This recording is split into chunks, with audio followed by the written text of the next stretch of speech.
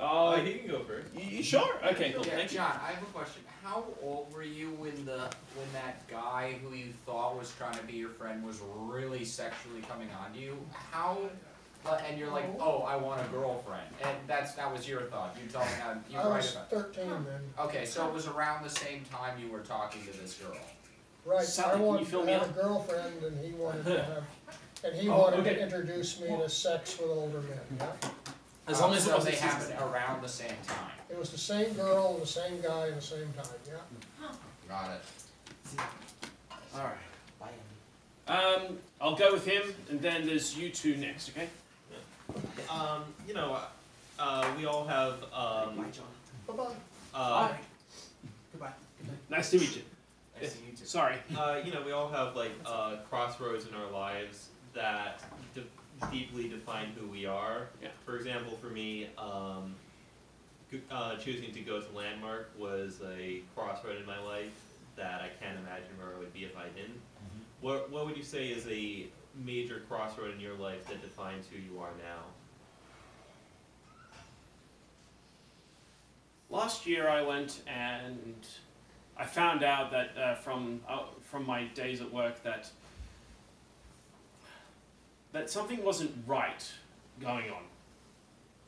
And I realized that I could either try and keep pushing what is going on or I find an alternative.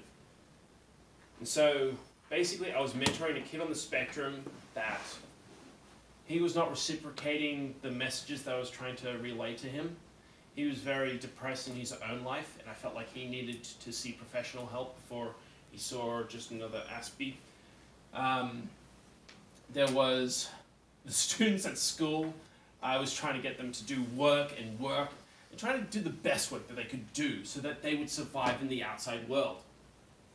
And everything was falling apart. At the start of this year, I decided, you know what? I'm going to be more mindful. I'm going to take a step back. I forgot the goddamn... Okay, so there was something I was meant to bring to show you guys. If you guys follow me on Instagram, that's TK_Hubworld, you'll see something that I've created called a Bujo. And a Bujo is a bullet journal. And so I've used that to record my emotions, what I've been up to that day. I've been able to understand where I am going at in the world. How do you spell TK_what? TK_Hubworld, like Hubworld in Spyro the Dragon or any video game. So HUB Oh, World. I found you, I think. Yeah. That's my area. Yeah, I got more followers. Yay! Yep. And so Follow me I've. back.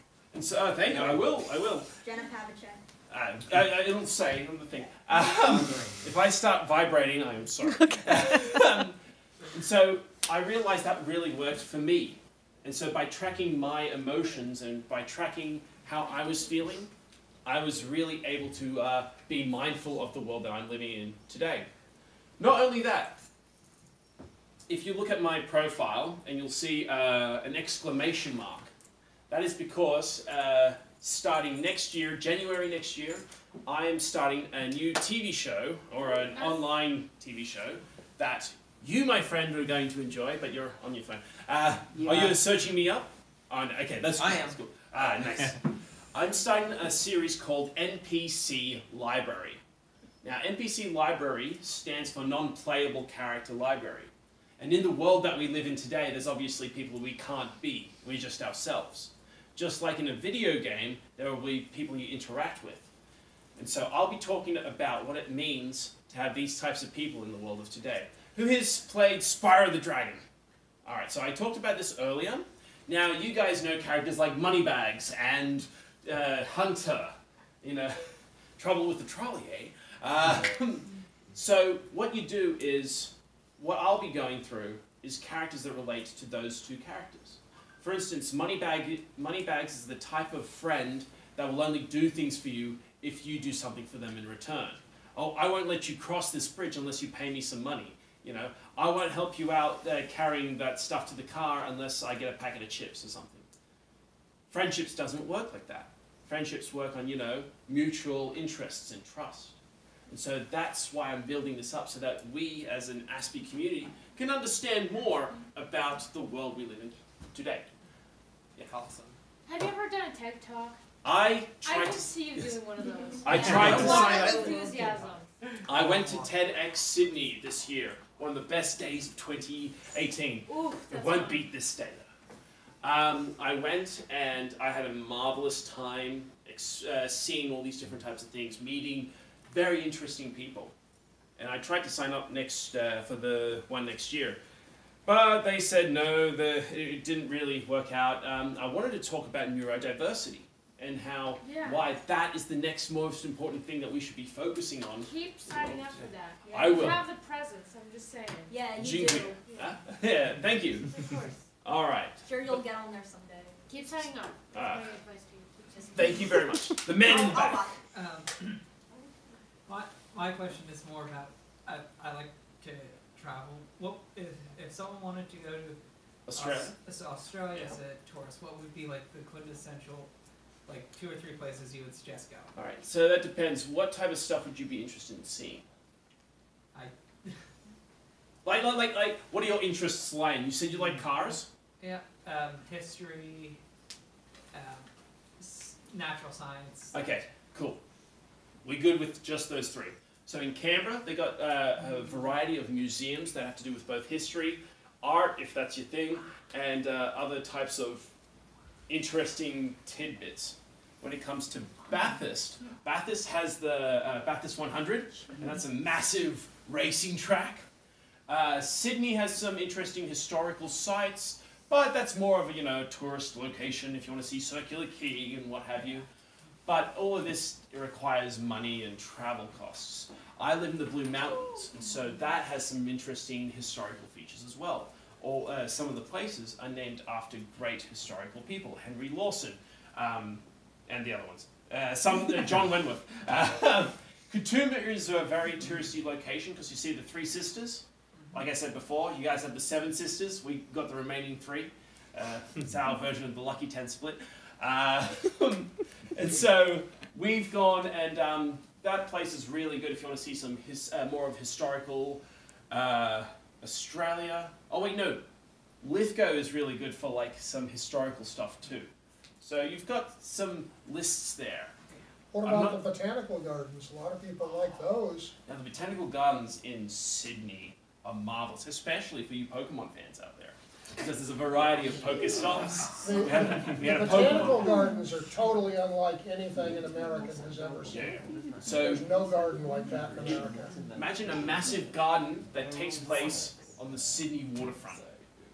So if you want to, if you like me and you like to take constitutionals, that's a walk.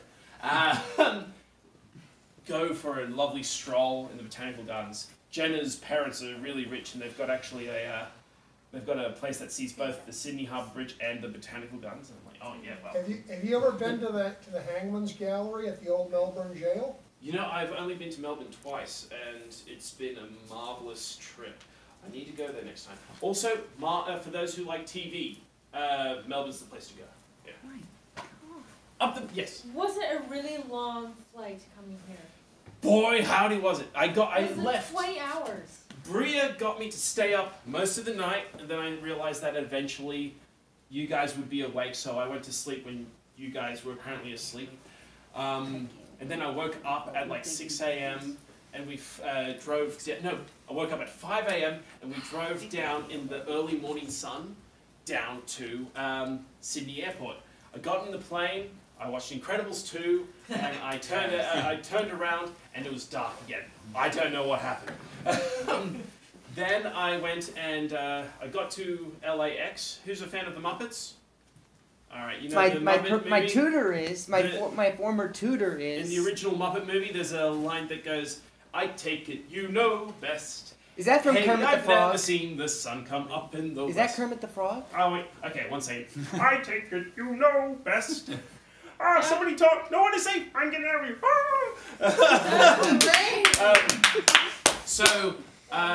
I literally saw the sun come up in the west, technically, because I was on the west side of the continent. Yeah, so it was a marvelous trip that took 23 hours. Oof. Someone up here had the question. You and then you.